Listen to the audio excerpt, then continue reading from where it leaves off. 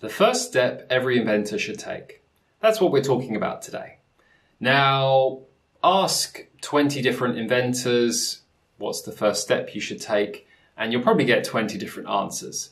And they're not necessarily right or wrong, it's just that person's opinion. What I'm going to share with you in this video is my humble opinion. It's what's worked for me. It's what I think gives the most learning and the most value in the shortest amount of time while spending the least amount of money. Now, the answer is crude prototyping. Not $10,000 fancy prototypes, crude prototyping. And this is something you can do yourself at home. You can buy some off-the-shelf products that are similar to your invention or that have bits of your invention, and take them to pieces, break them apart, and just take that one small piece and then combine it with other things to make an approximation of your invention.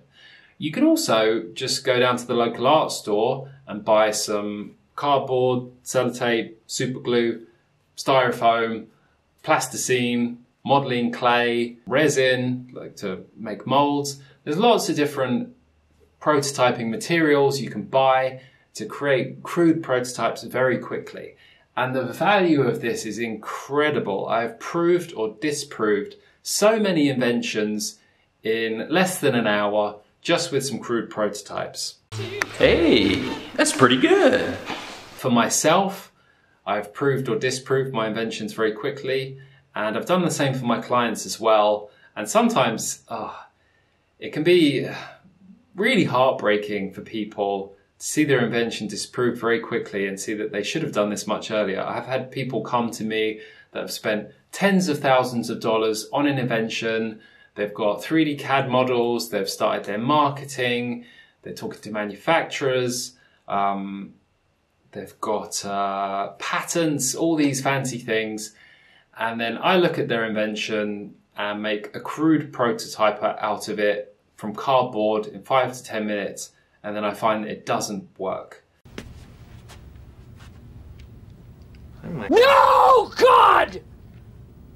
No, God, please, no! No! No! No! And I, then make a video of this and send it to the client. And, I'm glad I've saved them from wasting any more time and money. I've done them a great service, but it's really heartbreaking to show them this when they could have done this themselves at step one. And that's exactly what you should do. Just get your hands dirty, and it's really fun. You're going to have a great day doing this. It's very enjoyable. Feels a bit like playing with Lego, putting things together, getting to creative, taking them apart, making stuff. It's fun. That's my favorite part of the process. Making prototypes, being in the workshop, being at home. So this, in my opinion, is what you should do first. It doesn't have to look exactly like the final article. It doesn't have to work exactly like the final article.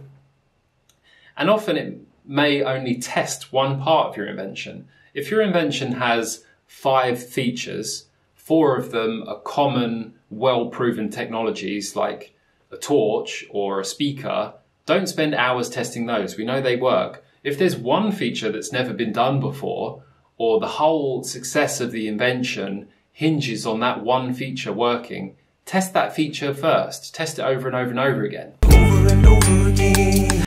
Test it until it works. And when you've proved that feature, the rest will come together easily. So that is my recommendation for what you should do first.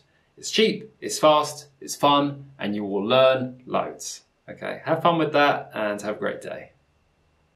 Hi, my name is Rory Flanagan, and I'm not allowed to eat this cookie until you subscribe. So hit the subscribe button. I'm hungry.